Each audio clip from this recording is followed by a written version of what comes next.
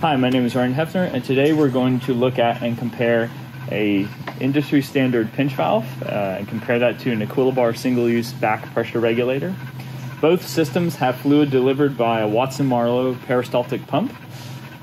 On our visual display here, we have the inlet pressure from the pinch valve in yellow.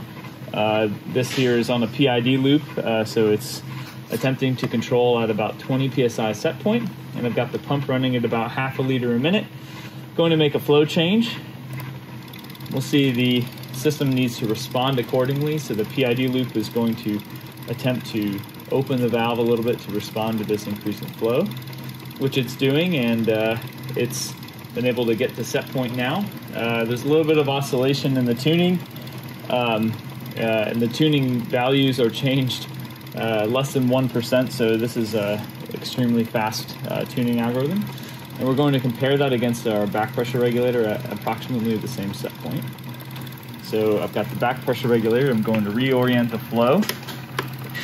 Now the flow is dropping down to our back pressure regulator.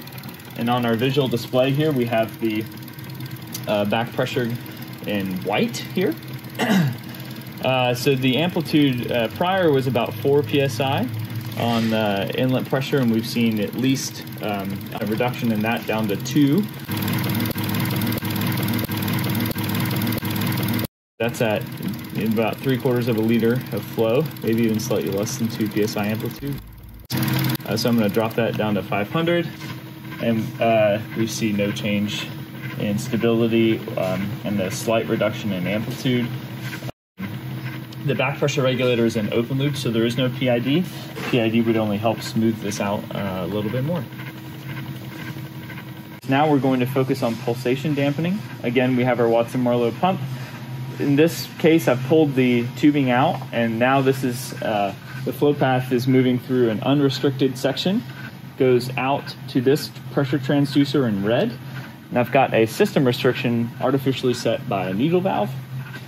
I've got our pump again running at about half a liter a minute. This time the pressure really from the pump is in red. We see about a 2 psi amplitude. So I'm going to divert the flow path to show our pulsation dampener and show the benefit here. So I've made that flow path change, and we've changed the amplitude from about 2 psi to certainly less than 1, maybe even less than half a psi amplitude.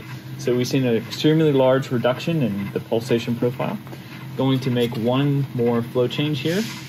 So we'll increase the flow again.